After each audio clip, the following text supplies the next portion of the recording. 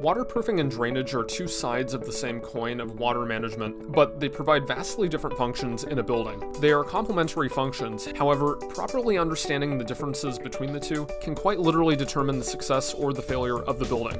Waterproofing is intended to repel water and assumes perfection in the system, relying on the concept of the perfect barrier, in which all of the water challenging the building must be stopped by this single layer.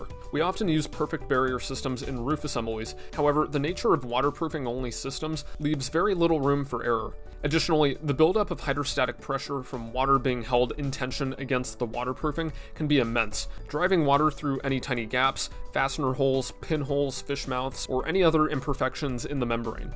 As little as an inch of water can exert an enormous amount of hydrostatic pressure. Half an inch of water held in tension against the building can exert the equivalent force of a 35-mile-per-hour wind-driven rain. As you might imagine, controlling hydrostatic pressure is critical to any water management strategy. And so we can either fight water intrusion with a perfect waterproofing system, or we can use gravity to our advantage and drain the water away so it doesn't challenge the building and the waterproofing, and so that we can alleviate hydrostatic pressure. If we alleviate hydrostatic pressure through drainage, there really isn't any force to drive water into those imperfections in the waterproofing, and in many ways, drainage is significantly more important than waterproofing.